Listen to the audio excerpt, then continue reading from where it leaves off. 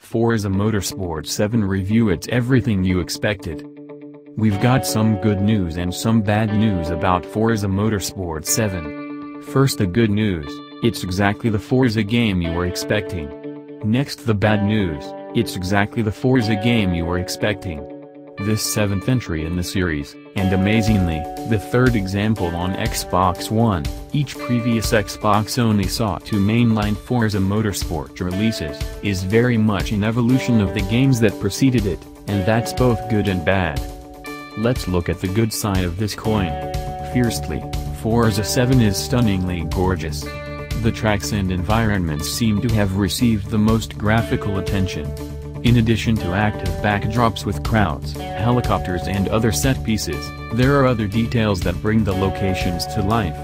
The most visually stunning we found in our brief time playing was on the Dubai circuit, which is one of the introductory courses when starting the campaign.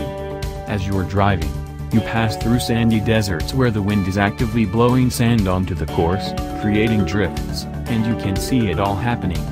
Even on less drastically sandy tracks like Laguna Seca, you'll see light clouds of dust wafting across the track.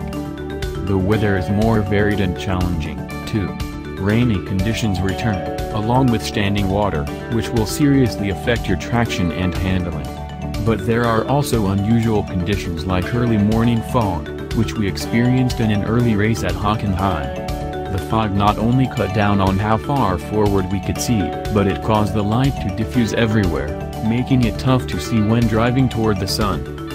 The cars themselves haven't been radically updated, compared with Horizon 3 and Motorsport 6, but they still look beautiful, and every single vehicle's engine, interior, and trunk can be closely examined with Forza Vista. But extra details have been added that bring you closer to actually driving these cars. For instance, many of the regular road cars' windshield wipers begin to wiggle and shimmy as speeds increase, showing the effect of wind on them. And as you may have seen in the trailers, the various bundles of wires and hoses in some race cars also vibrate as you're driving.